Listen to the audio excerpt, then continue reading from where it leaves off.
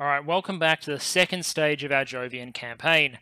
Now, we have Battle Group Melbourne and Battle Group Perth, which we have formed out of our two sets of battleships out of last episode. The Sydneys and the Melbournes have split up into two forces to hunt incoming. What this means is I now have considerably more freedom to make more intercepts. I've got 3 intercepting units rather than the previous 1, which makes the odds of any alien getting into the Jovian system considerably worse than they were before. Battlegroup Jupiter is a couple of days from its intercept, but we can do better. At the moment, I have my eyes on Victa 51, a group of 2 destroyers, Eternal Storm class, which is, we don't know. We don't know what weapons are on the Eternal Storm class. There you go.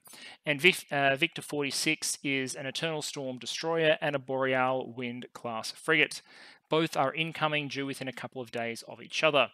So, of course, Battle Group Perth will engage one threat, and Battle Group Melbourne will engage the other. The group with the 2 destroyers is slightly more dangerous, so we'll intercept Victa 46, which is the destroyer and the frigate, using Battle Group Perth, which is the smaller of the 2 forces. That'll cost us 126 KPS. We will intercept on the 9th. Battle Group Melbourne will intercept the slightly more dangerous force, as it has 3 battleships, or rather battle cruisers, and it'll intercept on the 5th, as basically as soon as this force hits orbit, before it gets to the station. So we'll be catching it right on that approach. I think if you look at the intercept windows that have been drawn on the map there, you can barely see the point where it enters orbit before the intercept is made. So we will hit that transfer. So that means we have 3 intercepting forces out on target. Transferring. Victor's 2, so 2, 4. So we've got 2, 4, 6 ships that we're currently targeting for interceptions. So we're just going to up the tempo. Same thing as we were doing before, but now we're going to be trying to intercept even more fleets as they come in, using all of these battle cruisers, using their speed and their DV supplies in order to make as many intercepts as possible. Bring it on, alien scum. While all this is going on, we've unlocked Mission to Saturn, and we get to hear the head of Exodus throwing shade on other billionaires. Fantastic. What am I going to research next? Outer planets is a definite option. This will allow us to go out to Uranus, Neptune, and more importantly, we're going to need this eventually just to be able to send stuff out to the Kuiper Belt to attack our enemy. But it's not a super high priority. I feel like interplanetary polities and everything from arrival governance could be very, very useful. Designer life forms. Invasive. I don't know what any of this does, but helping the planet seems like a right idea. We'll just keep it on low priority, finish it by 2040. And over here, I could give myself even more defense against Enthrall, but my plan is to eliminate the last Hydra operatives instead.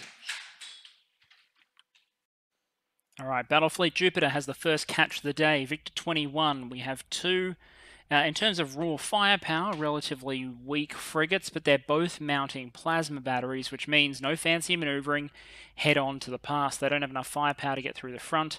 The plasma battery instead of the missile launcher is a big upgrade, even if it actually lowers their combat power, because we can stop missiles pretty reliably with our double point defense phasers and laser engines.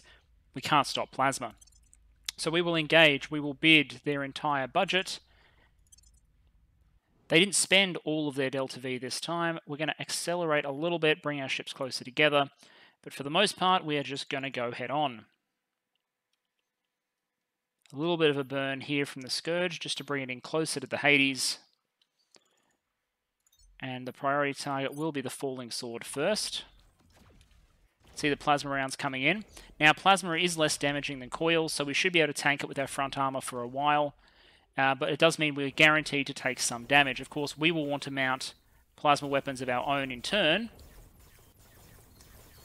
And you can see, working together, their point defense is doing a pretty good job.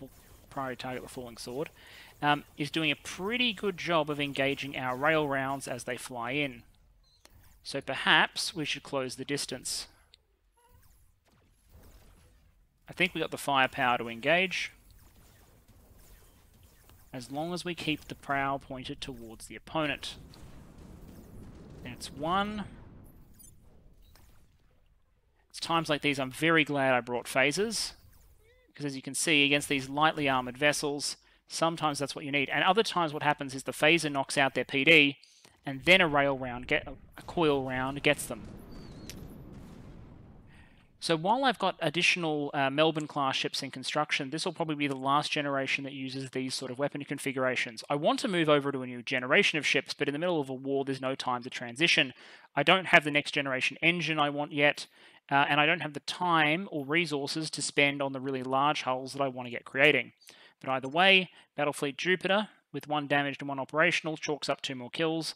On Falling Sword and Cresting Wave, 4.9 exotics in the bank. I love it. BF Jupiter will now coast to Ganymede orbit. It'll arrive on the 22nd and then become available for its next intercept with 700 KPS still in the tank. I love these ships. On one hand, the AI are coming for your white-collar jobs. On the other hand, well, there's an alien invasion on and we kind of need it for the war effort. Plus, we'll find other jobs. There's always space in Humanity First military arm. I know Battlefleet Jupiter is destroying ships, but Max's work removing the last Hydra agents from the planet is also important. That's 1 of 2 gone, and I believe Sahiba should be surveilling the final one. There may yet be more. It's possible that we've missed and haven't identified all of the Hydra agents, but eliminating as many as possible makes me feel just that little bit safer about having my growing grasp on power suddenly yanked away. I've also pulled Nero and Vincent off advisor duty right now. I just need all hands on deck, building up public support, fortifying points. There's a lot of political maneuvering happening, and they can go back to advising later. Victor 40 is probably the next engagement target for Battlefleet Jupiter. It's 4 ships. Victor 138 actually arrives sooner, but there's only 2 ships in the cluster, so more important to intercept 40 on its way in. We can catch it on the 16th or the 25th. I'm going to go with the burn and catch it. I can afford to burn it out of Delta V. 180 is their lower limit, so let's catch it before it actually gets to the planet itself, and then we'll coast in. It'll just make me feel a little bit better. Plus, we may gain control of our ship just a little bit later on, or earlier on, rather. I'm wondering, yeah, we'll do that. We'll do that. So all 3 fleets have now been designated with targets. Victor 46 and 51 are allocated. Victor 40 is now allocated to be tasked by Battlefleet Jupiter. There remain some untasked incoming fleets, but we're handling as many as we can. Not that Earth is immune to aliens attempting to infiltrate agents as we eliminate them. Let's make the intercept with Sydney. We can auto-resolve that. A little bit of damage is okay. 2.2 exotics, and presumably a dead Hydra agent. I'm happy with that. Battlefleet Terra can handle the repairs, so the Sydney remains a critical defender of planet Earth in the absence of its kin. Other ships are being constructed, they're just not ready yet, frankly. This one should be complete overkill. Melbourne, Electo, and Harrow, with their superior point defense, against alien ships that only have mag cannons and missile bays. These are not the new generation ships with plasma cannons. This is Victor 51, an older fleet. So we're going to engage, we're going to bid, and we're going to destroy them. I'm not even sure I need to show this one. I think it's going to be pretty one-sided. Quite the disco lights show. Not even close.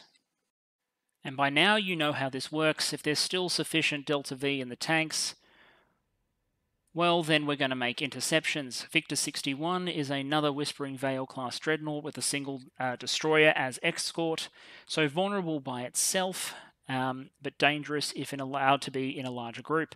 The Melbournes are well suited for countering something that primarily depends on a mag rail armament because they've got even more laser firepower than normal because their hull-mounted weapons are also phasers. So they are allocated and set to engage. We're basically point defending the system at this point, and so far it's working beautifully.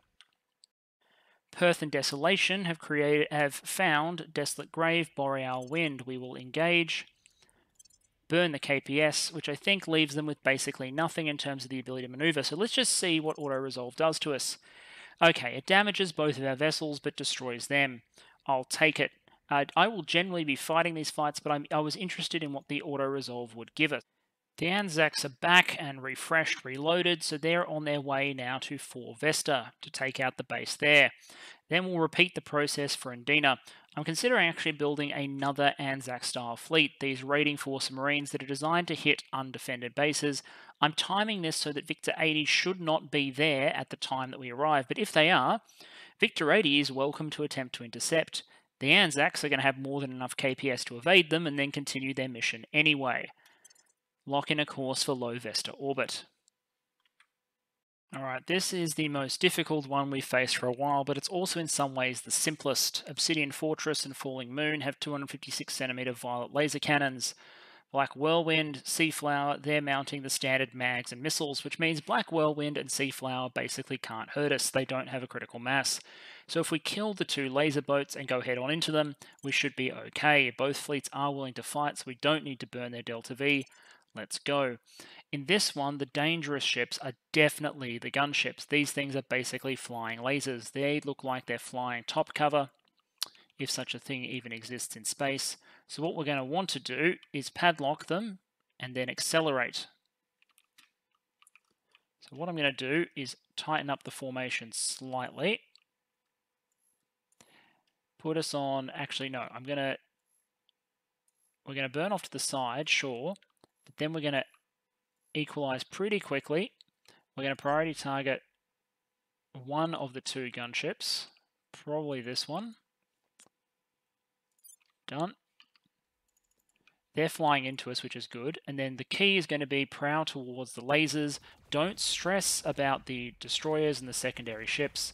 Only the gunships really matter. Okay, they are engaging us. So I want my nose pointed directly at that gunship. These missiles, mag rails, we can handle it. The one thing the gunships don't have is immense protection. Hades looks like she's taken some nose damage, and we've lost the nose-mounted phaser, which is a problem. PD is holding up. Scourge, are you engaging them as well? You should be. I want one of those. There we are. Okay, mag rail got a hit. Mag rail got a hit. So now we want to engage the Falling Moon.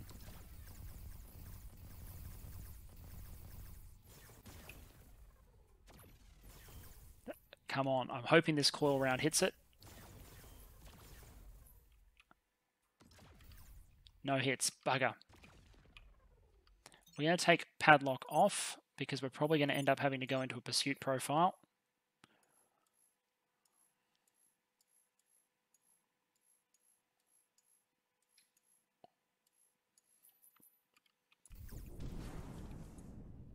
So we engaged the gunship successfully, but now we've got the destroyers that might be running. And only one nose-mounted phaser with which to engage them. We'll accelerate, but they might be able to break contact here. If they choose not to double back, I don't think I'm going to be able to catch them. I'm having to neutralize my velocity basically down to 0 before I re-accelerate, so unless they choose to engage again, we're probably not going to get them. Let's see if they do.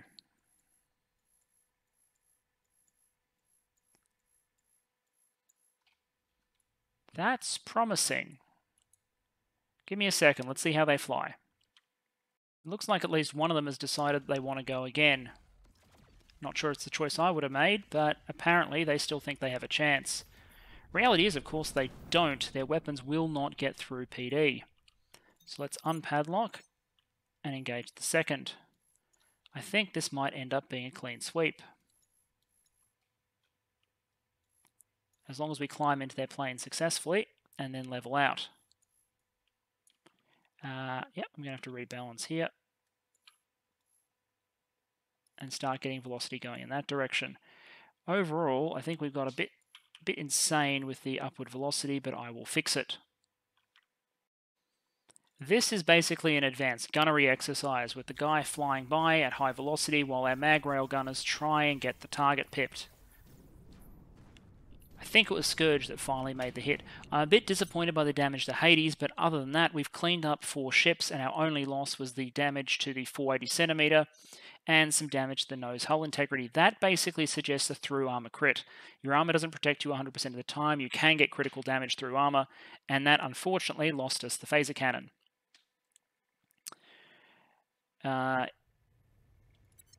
Okay. So 20 May until you hit your temporary orbit, and then we'll be able to readjust you. You've still got your acceleration though, so I'm not too worried about you. Yeah, you'll hit a temporary orbit around Jupiter, and then we'll be able to repoint you towards Ganymede. Scratch 4. Perth has now filled the tank, so they get a chance to intercept Victa 61, which is a dreadnought plus a destroyer. Jupiter is flying back to low IO orbit, and Melbourne is intercepting Victa 28 in just over a week's time. High tempo operations indeed. Meanwhile, on planet Earth, Ireland is shortly to be integrated into the European Union, cleaning up one of the last bits of territorial claims that we needed to organise for the EU before we could begin the process of federation and eventually unification. As we said, 61 is a dreadnought plus a destroyer. We will engage, bid, close, and eliminate the target. I'm only really worried about the... Actually, no, it's only a light laser battery. I'm really only worried about the spinal magnetic cannon. If I can eliminate the lighter ship first, I will. Otherwise, that that dreadnought is a juicy target. One thing I've noticed about the alien dreadnoughts, they've got basically no armor on them, 9 forward, but only 2 on the flanks and rear. So if we can get to the side armor of this thing, well, it's not going to last particularly long. Keep in mind, we have 80 forward armor roughly on our dreadnoughts. Well, sorry, on our battle cruisers. Let's engage. Perth and Desolation. Looks like the dreadnought is up front, so I'm actually tempted to engage her first. Since that ship is inside, what I'll do is we'll pass on the starboard. That's probably a bit too extreme. Something more like this. With a then circle around like that. That should do the job. Nice and close, mutually supporting PD. Primary target is the Obsidian Fortress, which is a heck of a name. The battle does start, I think, at a little bit of a longer distance because it models the fact that they're going to want to start firing their long-range weapons. In their case, their missiles and their spinal mount. So now I'm going to swing around and do something like this. Our cannons may be intercepted by their PD. But as you can see, we're close enough to be mutually supporting, so their missiles shouldn't be a problem. I'm pretty sure human point defense phasers, especially boosted by advanced laser engines, are in fact superior to alien lasers, at least the non-exotic versions.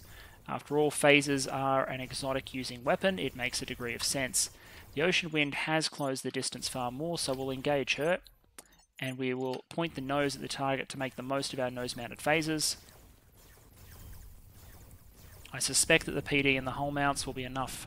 Otherwise, we're going to point towards the target, and then we're going to burn and get in close. The dreadnoughts don't like being up close. So now that the nose is pointed for me, what I'm going to do is go in for the kill, I think. Heavy burn on a trajectory that will clearly take us into knife fight range where our lasers can do work. Because their point defense is handling our incoming mag rounds, or at least most of them. But it can't handle all of them. Scratch another capital. That's a lot of resources just going boom. Wish the Anzacs would hurry up and take out another mining location, though. Do I get any exotics? Hans Castillo would like his exotics. 1.7. I'll take it for scratch 2. The metal and everything income is obviously completely inconsequential, but it is what it is. And as you can see, we intercepted them just as they hit Ganymede orbit before they rallied with anyone else. Couple of hours, we will be able to redirect Battlefield Fleet Perth towards its next intercept, 874, still plenty in the tank. Melbourne, Electo, Harrow, Meat, Rebrarian Dawn, Holy Victory, and Vast Sky. Vast Sky is a dreadnought of the type we've seen before. Holy Victory is probably the most dangerous ship out there despite her low tonnage, because she's got a big-ass laser battery. We will engage, we will bid, we will submit, and we will fight. Okay, so once again, we've got Melbourne spawning far ahead because when I designed the Melbourne, I miscategorized the type of ship she was, and as a result, the Electo and the Harrow are convinced they are transport ships, and I have not yet found a way to alter that. So we'll put them both on this sort of trajectory off to the side. While Melbourne doesn't move particularly quickly, we'll accelerate Melbourne at the last moment. Because until they're in closer range, Melbourne's PD is essentially alone.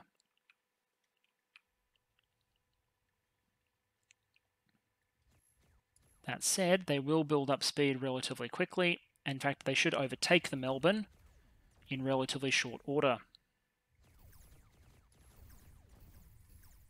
Let's swing them around towards the Melbourne. Although it's definitely holding its own so far as point defense goes.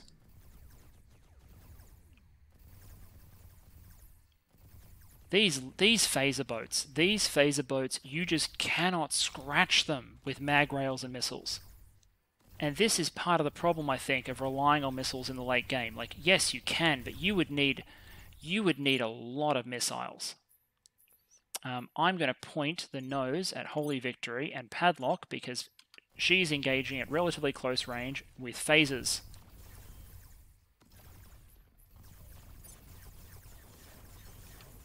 And Electo gets a different target, engages the Dreadnought. Okay, everyone engages the Dreadnought. At these ranges, we will cut through the very little armor that's there like a knife through butter.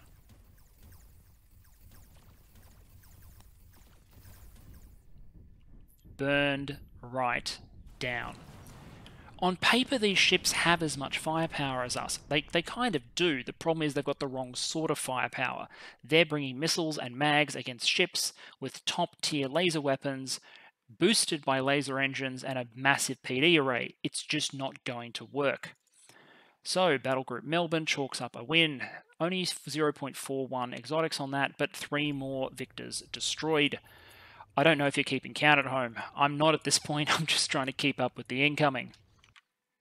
Ireland has been reintegrated into the European Union, meaning it's time to clean up, or at least start cleaning up this border gore and replace it with a good, proper, humanity-first directed megastate.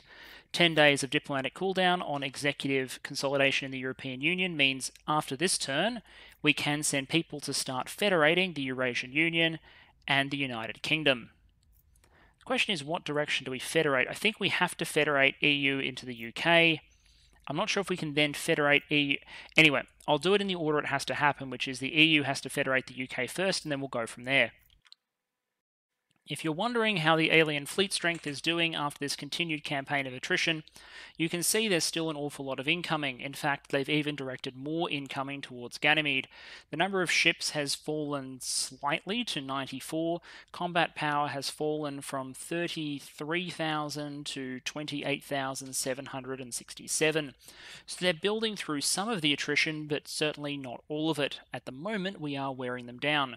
We're still massively outgunned overall, but I've got time to breathe, and that's a good thing.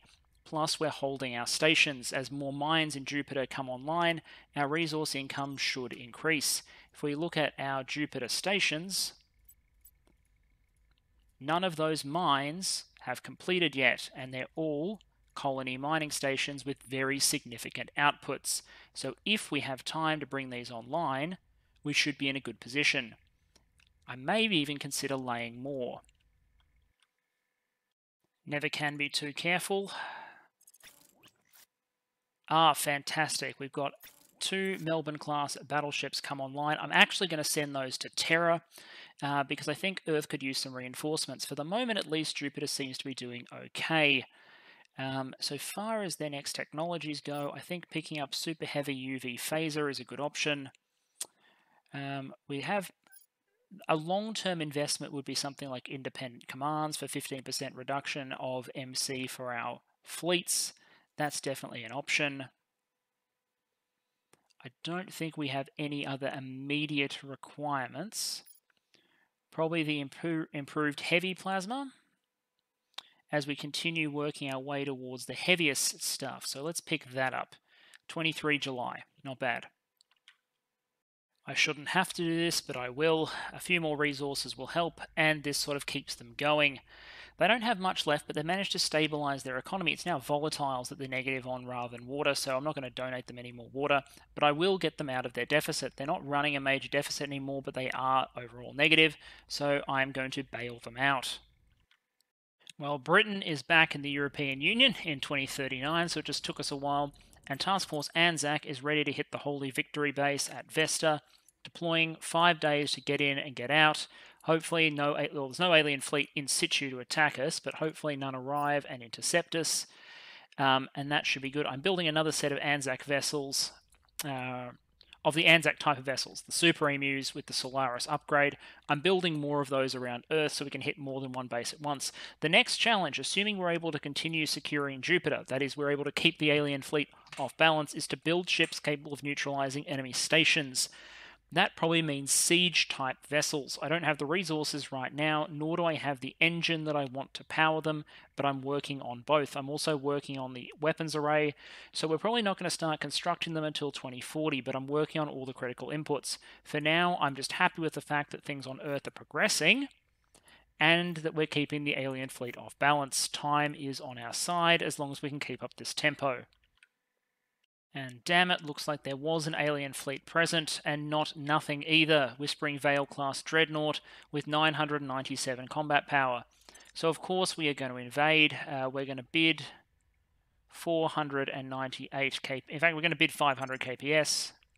Both fleets spend 498.3 to evade. Now, my question is, okay, so I'm now temporarily unavailable for combat operations until 9:53. Does Victor 179 have enough fuel to get back to base? Well, I guess we'll find out at 9:43, which is also when Victor 179 becomes available for operations. So let's just click on the... I must admit, either they've constructed a new ship,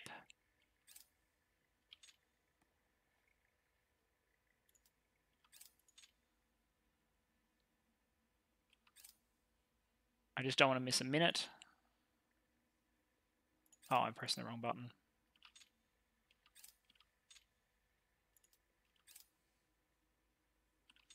Okay, so Anzacs are available for operations. I'm not seeing any movement by Victor 179 at all. Is there anything incoming in the next 5? Victor, okay, so Victor 181 is going to rally with Victor 179 in a day, and it has 400 kps in store. As unsatisfying as this is, I think that the days of doing unescorted runs with Anzac is over, because here is what's going to happen. 181 is going to arrive and is going to dock with that fleet. It's then going to decide it can't move and it's going to separate. They fixed that bug, I believe. It's then going to try and engage us because it's got 260 combat power. We have 74. If we evade again, we're barely going to have enough to get home. But we might have enough to get home. So here's the question. If I run him out of KPS as well, what does that leave me with? 100 to get back to Earth? I can deal with that. Assault the Hab. And if we have to evade again, we'll evade again. We can crawl back to Earth, I reckon.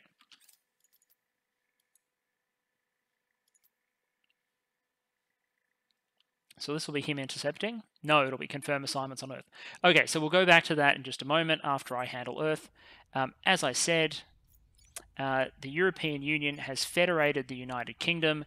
The unification can happen at the end of this year, which means what has to happen right now is the UK needs to get as much cohesion as possible. 5 months at 0.3 cohesion a month, 1.5. I don't think that's actually going to be enough. I don't think that's going to be enough. We want to get the cohesion of the UK above 5. I believe the higher the cohesion, the less chance that bits like Australia and whatever break away. But we'll see how we go. Now, my real question is, can I federate the European Union into the Eurasian Union while the European Union exists as a thing? I actually don't think that's the case. And can claims go in both directions? So I may not be able to unify the Eurasians and the Europeans for another 6 months. Because I'm starting to think, looking at the way this is structured, right? The correct gameplay decision, and other factors may trump gameplay, is to unify the European Union into the Eurasian Union rather than vice versa. Because the Eurasian Union has a democracy value that is 1.1 higher. Like, it has the superior democracy value. We could unify the other way around, but this is the better stat to inherit for the whole massive blob. So, we'll see. I'll probably play one more cycle and then make a decision. But I'm not certain that I can federate the EU into the Eurasian Union if that's what we want to do, while we're waiting on cooldown to absorb the UK. Okay, that paid off. The other fleet has not gone for the intercept, so I can send the Anzacs straight burning full speed back to Space Adelaide. Don't stop for anything. 5.2 weeks. Light your engines. Go, go, go, boys. Go, go, go. Alright, now back to the handful that is Earth. Well, here's something a little bit different amidst all the war and conflict. We've had the first child born in space. An astronaut aboard ABBI Volatile has successfully given birth. All parties involved are, by all accounts, in good health. It is planned to transfer the newborn to Earth as soon as practicable for long-term medical reasons. Imagine that, life in outer space. Well, that's kind of cool. Well, our first IO mines are operational, and I have to say the yields, especially in the metal types, is glorious. 4k base metal a month is much closer to what we're going to need in order to build some serious ships. At the moment, I'm building ships only intermittently, and partly it's because I need to spend all my metal getting the economy to get more metal. Also converting away from nanofax towards, say, an antimatter and exotics-based money economy is also going to help. I'm steadily shutting down more and more nanofactories in order to make that transition. Although, one problem that has begun to surface is we're starting to hit the point where if you have mines on too many different objects in space, the requirements of managing the mag launchers going in all directions leads to a scaling cost in mission control. Now, I don't think my mines on these other bases are active yet. So I don't think my Callisto mine, for example, is online yet. When it becomes online, it's going to cost an absolute fortune. And I believe the same is true. Let's see if I have a mine active already on Europa.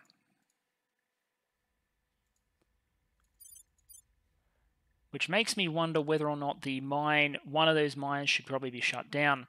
The other thing that I'll probably have to do if I start running into mission control issues is I'm going to have to think about turning off or abandoning low-yield asteroids. I've got a couple of asteroids out there that still just have very, very basic, if we look at humanity first, bases in a belt. So things like Vercingetorix base. This is the one that we took from the Resistance. It produces volatiles, but I don't really have a volatile problem. Shutting this down, I think, for example, yeah, see, lowers our mission control cost by 4, not by 2, because we take away the -2 penalty, while at the same time also shutting down the mine. If we do that, this base is shit enough that it's probably worth abandoning the whole thing, shutting it down or giving it to someone else. Speaking of giving it to someone else, let's see quickly how our friends and allies are doing. In terms of resources, everyone is basically screwed. The Protectorate is still neutered, the Servants are still neutered, the Initiative is doing reasonably well, except for the fact they're running a negative on vols, but they're doing positive on everything else. Unfortunately, we're sort of at war with them, otherwise I would love to buy some of their metal from them. The Resistance does have a pool of metal that I could buy, so too does Exodus, but they're massively over their mission control cap, which is going to be a problem for them, and they're running negative on boost, sustaining this negative volatile income. So trading volatiles to Exodus might be a great way to get ourselves a giant infusion of additional metals, if I could find one of their counselors. The Academy doesn't really have much worth buying. Maybe I could buy some of this metal, but really you can see at this point we have eclipsed all the other factions, and if I can seize the remaining nations through some technologies but also some unifications, I should be able to shut them down almost entirely.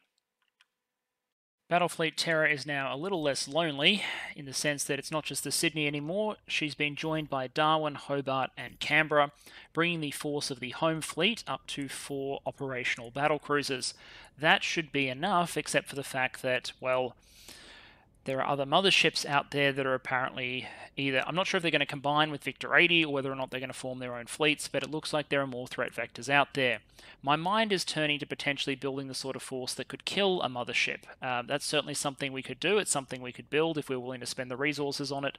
I just need to decide whether I want siege ships designed and capable of taking down enemy bases, or ones optimized to kill enemy motherships. Just a thought, leave it with me. I also have a few more technological pieces I want before I build either of them. That's always the way.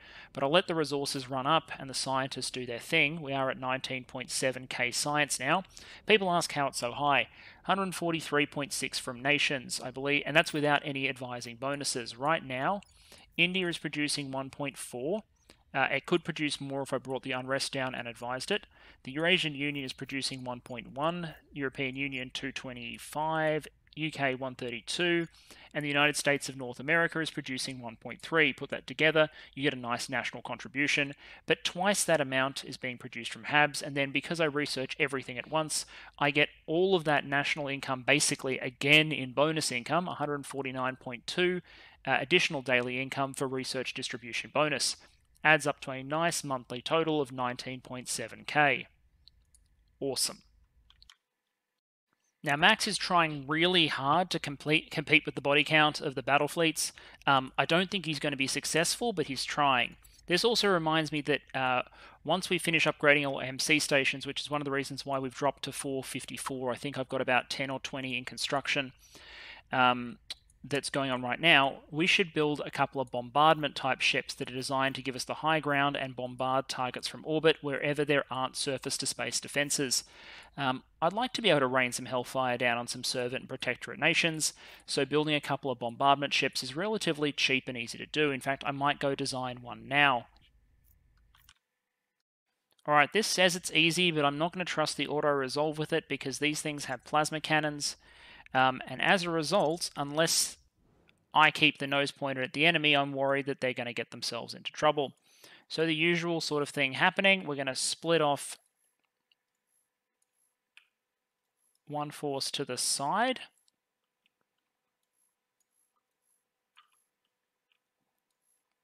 And I'm actually going to burn sideways to sort of bring it all together. Although we need to turn in, we probably need to turn in sooner, like then. Because facing away from them for too long just invites plasma to the flank, and that's just not a pleasant feeling. See, there it is. So let's burn into a more aggressive attacking posture. Rotate in. We should be taking the hits on the forward part of the Melbourne. Yeah, Melbourne's taking all these hits on the forward quarter. We'll swing her in so she can engage as well. Plasma cannons do have range. But for the moment, that 80 forward armor is tanking well enough. Whereas if this was auto-resolve, I have a feeling we'd end up getting hits on our side armor and we'd be in trouble. The Silver Fortress, none of these ships are particularly well armored. It's one of the reasons why their combat power seem low. And with that relatively low level of armor, we should be able to destroy them even with our basic phaser arrays at long distance. I say basic, they're the best you can get, but, you know, they're not meant to be armor-cracking weapons at long distance.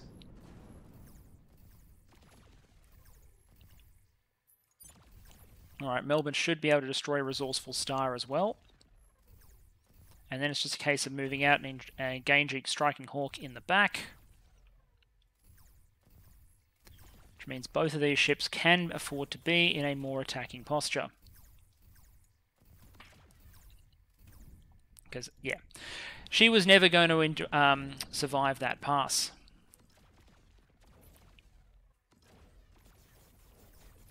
Alright, Striking Hawk is not long for this world, and she's gone. Looks like she actually had some mag weapons, but they didn't get a chance to engage. So Melbourne did take some damage, but another 2.1 exotics in tow. We will hit Ganymede orbit in a couple of days. 13 August, we will hit Ganymede orbit, and again, it is back to the shipyard for repair and refuel. A little bit of damage at the front quarter, as you can see, but the ship is generally in combat shape, or combat ready shape anyway. Now, just as I said, the home fleet was back up to a reasonable strength at 3 battleships, I'm reducing it to 2 again to attach the Canberra to Task Force Anzac so it can continue its base raiding mission, despite the fact that the aliens have quite smartly now assigned defensive ships to all of their asteroid-based mining stations. So I don't think there's a target I can hit anymore that doesn't have a defensive fleet, whereas before there obviously was. So now it's about picking a target. Where do we want to go next? I'm considering flying out a little bit further. We've cleared 92 Undina. No, we haven't cleared 92 Undina. That was the one I was considering doing. Okay, so that is exactly what we will do. We will fly to 92 Undina, and then we will let 219, let's save a little bit of KPS because we might need it, get there in 6.62 weeks. We're relying on the Melbourne to be able to engage the ships that are there. I think it can. I think it can successfully engage the defensive fleet and allow the Marines time to do their job. Godspeed.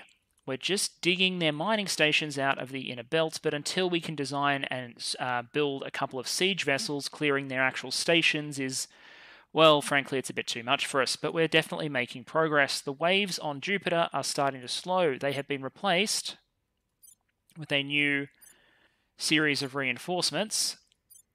They're heading towards Ganymede and some towards Earth orbit, but most of these, actually no, looks like some of these are, and a new mothership. Great. Okay, so I mean great sarcastically. So our 2 defensive battleships now have their own problems incoming. I really want to retire the Melbourne and Sydney class, so I'm going to see if I can hack together an improved design right now and build a couple more. I'm going to need them. They're arriving in March 2040, December 2039. Interestingly, I noticed that there's some assault carriers, of all things. Yeah, there's some assault carriers going to Ganymede. I don't know what weapon set an assault carrier has, but I'd be sending those to Earth, not to Ganymede. Anyway, constant flow of newly produced vessels going to both Earth and Ganymede orbit. This one's not going to arrive until 13 January 2041, so they're definitely committing to the long-scale campaign, convinced that they're going to be able to pull it off. If we look at their overall fleet strength, they're actually back above 100 ships and they're at 36,000. So they have more than replaced all the losses we have caused them so far. They have more than replaced them. So I'm going to have to outbuild them a little bit more and fortify more of my locations. That means I think Earth needs a few more battleships. I'm confident Jupiter can defend itself. The Jovian system has enough battleships functioning as battle cruisers to intercept all the incoming. But another Doom fleet in Earth orbit right now would be bad news, so I'll see what I can design and construct.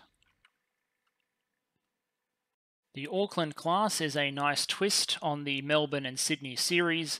Once again, the primary difference is what you mount in the heavy weapon slot. This time we brought in the Heavy Plasma Battery Mark III, which gives us a 1,000 kilometer range with a 35,000 muzzle velocity and 15.3 damage.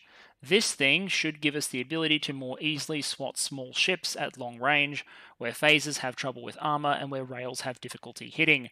I think throwing 2 Aucklands into construction around Terra is probably a good idea. Our second group of marine transports is now ready, forming Task Force Hobart with the Hobart battleship in escort. What we're actually going to do here is send it to 1173, this asteroid out here, because by the time we arrive, we'll be in a position to both raid the base and then actually probably refuel in Jupiter rather than the asteroid. I'm not entirely sure, but I'd like to eliminate this base. So off we go. So now we have 2 task forces on our way to destroy mining bases for the aliens, clearing them out of the inner system, at least in terms of resource production. The long conga line is a problem. Oh, looks like Victor 80 has decided to go all the way back to Make orbit and has ditched its motherships.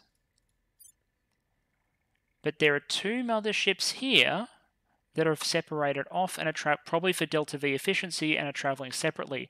And there's a 3rd mothership that's going back. I'm not sure what exactly they're doing, but I feel like everyone going back to Make is a bit of a problem. So we may get a triple mothership Doom fleet, but a single isolated mothership coming to Earth, that's a potential opportunity. Let me build up a little more metal, build some more ships, and then see if I can build something to crack this thing. Maybe I can get some nukes. Battlefleet Jupiter continues its critical work, chalking up another incoming dreadnought. Awesome. For the record, if you're wondering why picking apart their fleets as they transit into Jupiter isn't putting down their combat strength, it's this series of notifications here. On the 20th of August, they finished a ship in Vesta. 20th of August, Blue Mountain Station. Another one in Low Vesta. Another one in Low Vesta. So let's have a look at Low Vesta orbit right now. 2 fleets, Victor 212, which is probably freshly completed, and Victor 214 was being. This is the Dreadnought. So the other ships must have already left. But there you go. So the Dreadnought is apparently stranded until they can figure out how to refuel it. I believe there is a patch that's going to allow ships to transfer fuel to each other. But for the moment, this is a stranded vessel that's only good for local defense, and I am fine with that. Their fault for spending all their fuel. AI doesn't do it most of the time, as we've seen. They burn almost all of it and they have enough to fight in combat, but this one's done. So if we're going to keep up with their production, well, we need to produce our own ships, which we're doing. 3 Aucklands are in construction right now, along with a special treat for orbital bombardment, so 4 combat vessels in construction. But we also need to destroy vessels, so this destroyer, this gunship with a laser, 2 of these have lasers, so let us engage Perth and Desolation. We'll bid, we'll engage, let's go. The tempo must continue, otherwise their still very superior economy will overwhelm ours. We can out-macro them. We're humanity, we've got a big planet, a lot of money and resources and crew, which means we can eventually support more stations, but those stations are only coming online now. Plus, I'm pretty sure that when I get antimatter, I'm going to be able to break the economy in a fun way. But for the moment, we're still vulnerable. So, engaging and destroying their space assets is the name of the game. Burn off axis and then rotate before the lasers can do significant damage. We do have some side armor, so at this distance the lasers will barely scratch the paint. And their lasers actually, I believe, have less range and penetration than ours do, by virtue of the fact that humans' laser technology is superior. Now, our mag rails are going to have a really hard time hitting, but we're going to attempt it. I'm going to continue the Tokyo Drift at the moment. The Obsidian Sword looks like it's going to be punished for its hubris. I will designate it priority target, and I'll put the nose on to make sure the phasers can be used. Perfect. Now, I think the Autumn Dawn is too far away. I was going to say the Autumn Dawn is the ship with the better weapons, so I want to engage it. But we want to kill the Stone Fortress first. Let's just slow it down so I don't panic seeing all the missiles and tracks come in too quickly. Love it. Final primary target is the Autumn Dawn. I'm going to come off padlock in a moment so that we can maneuver. Whoops. My fault. There we are. I think if we just hook, we should be okay.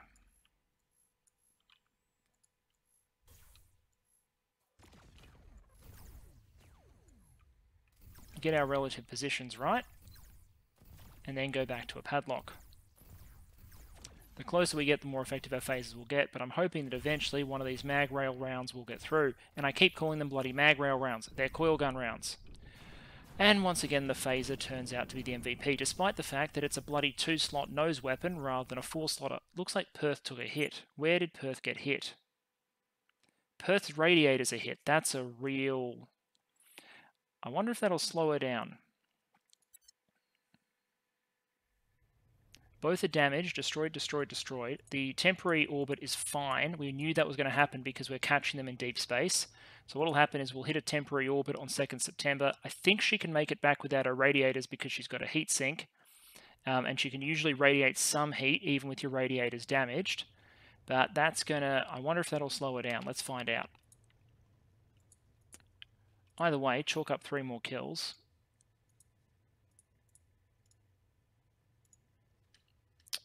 I'll go to the top level map.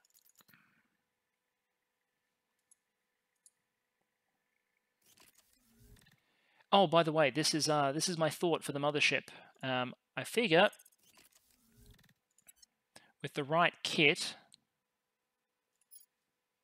I want something with a nice big salvo size? I think it's the Harlequins that give you the three-shot salvo, so we'll research the Harlequins as well.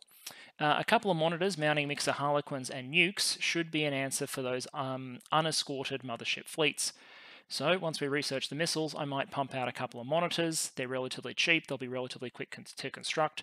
And I figure a collection of maybe 6 or 7 of them, I'll do some testing, should be enough to introduce the aliens to the concept of atomic weapons.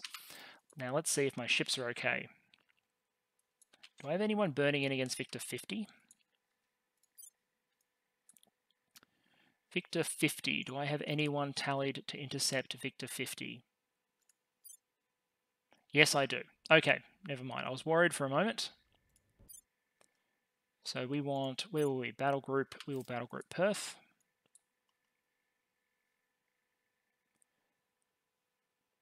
We'll find out about battle group Perth in a moment. Looks like I'm going back to Earth.